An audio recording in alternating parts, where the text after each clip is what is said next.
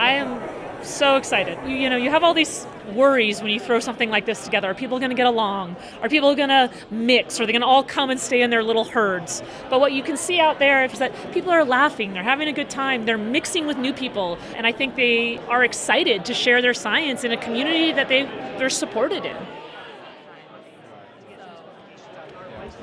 We can enhance soil health, human health, environmental health. So understanding how these communities come together, the microbial communities, how they function, and how they act in those settings is huge for saving the planet.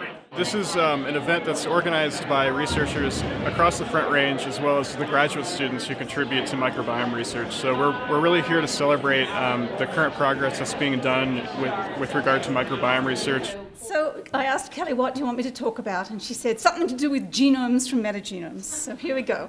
Oh, well, it's awesome to have, people from all over the country come and share their research, and it's kind of exposure to areas of the field that I've had limited exposure to just as an undergraduate, and it's exciting to graduate and kind of get this view of the field and how many diverse impacts it can have and kind of how dynamic it is. So all of this stuff is really important to think about, not just because stories are an incredibly powerful way of getting people to care about science, but because stories themselves shape the kind of science that we do. They shape the way we think about the research that we carry out and the way we interpret the results of that research.